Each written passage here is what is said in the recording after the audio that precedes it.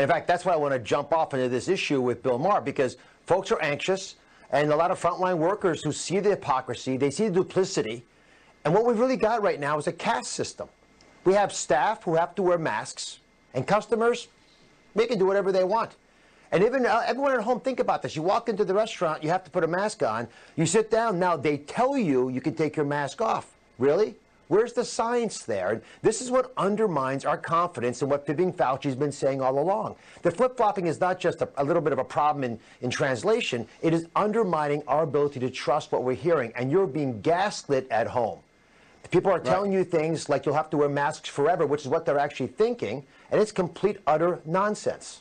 You told me, I don't know, maybe about a month ago or so, that Regeneron and Eli Lilly, which had done a phenomenal job with Delta monoclonal antibodies, you told me that, no, they're not working as well on Omicron as GSK Sotrovimab. I think I said it right. And it turned out to be true. Now they're actually saying it. Now these other companies that have done phenomenal work, I'm sure they're going to adjust their monoclonal antibody formula and probably adapt to new variants. If breakthrough cases, in other words, if you're vaccinated, you have a booster and natural immunity, and you're still getting COVID, this is no longer a disease of the unvaccinated. Why is Fauci talking about, fourth and fifth booster shots? He's got to defend what he's been saying, and he's too arrogant to pull back from the precipice. And everyone now sees what's happening. You point out the good example, which is the virus shifted, the monoclonal antibodies have to shift. We completely ignored the possibility of therapeutics, although you and I talked about this literally the first week that we knew about the pandemic, and we got slammed for it. But it turns out, in retrospect, it was probably the best path. Now, no one knew it at the time, but the arrogance of ignoring the possibility of what doctors have always known, which is treat the patient in front of you. It's not a one-size-fits-all plan. Of course, try to prevent illness, but have a strategy, a backup plan. Fauci's never taken care of patients.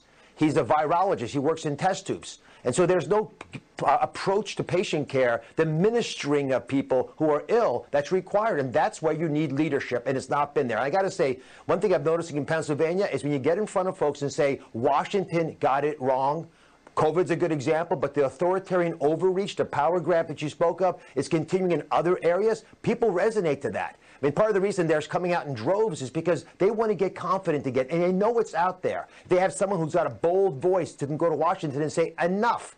We've got to stop thinking about how liberals evaluate the world. It's not all about victims. Let me ask you one last. It's not caring about caring. It's caring about fixing. So you've had 4,000 heart operations. You've been 15 years on TV, doing your show, which is highly successful in what is a very difficult genre, daytime talk.